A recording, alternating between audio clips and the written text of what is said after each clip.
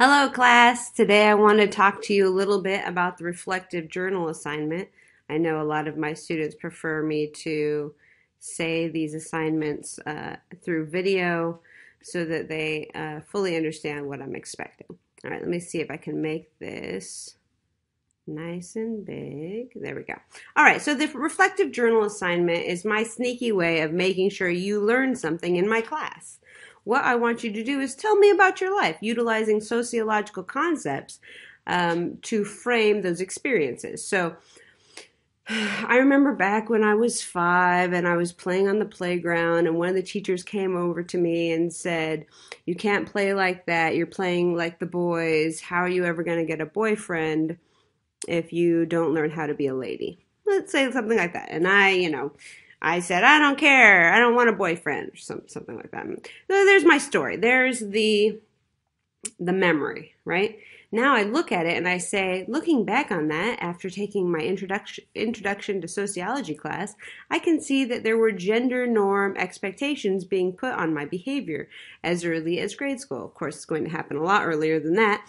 But in the interaction, the adult female is telling the child female that she has to behave in a certain way if she wants to marry when she gets older, right? So the expectations for female behavior is often focused on marriage and marriageability, whereas men are not as often socialized to be worried about getting a mate by their behavior so much as, I think, getting a mate by succeeding in life. But oftentimes young, you don't hear about, oh, you're never going to get a wife that way, right? So different social expectations on gender. What else would I say?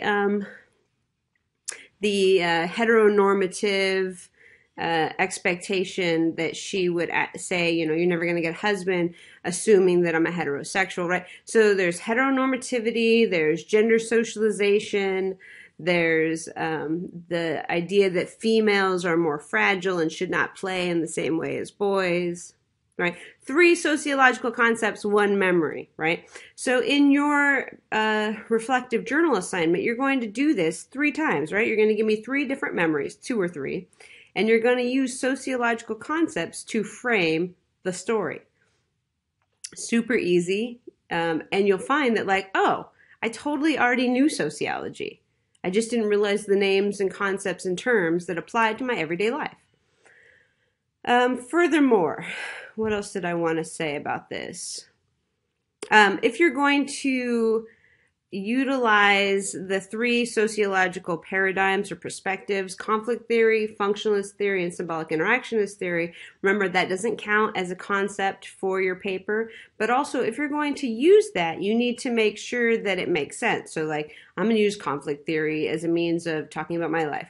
Well, if you're going to do that, then you have to talk about systems of oppression that are put into place on the variables you're talking about. So me as a woman, me as a, whatever your variable is that is being oppressed in society, you need to focus in on that as the concept. Also, if you want to use symbolic interactionism, and I find that students often do, that's one of the more difficult ones to utilize because you can't just say, oh, and the symbol of the eagle means right now. What you have to say is, utilizing symbolic interactionist theory, I could tell the meaning embedded in the interaction between us by the way the teacher folded her arms or tightened her forehead, right? Showing disdain and letting me know that my behavior was unacceptable for a girl. You have to utilize the actual interaction movements you have to describe them in order to use that concept frame. All right, so this is a 200-page paper. You have to do 2-page minimum, Times New Roman, double-space font, 1-inch margins, MLA format.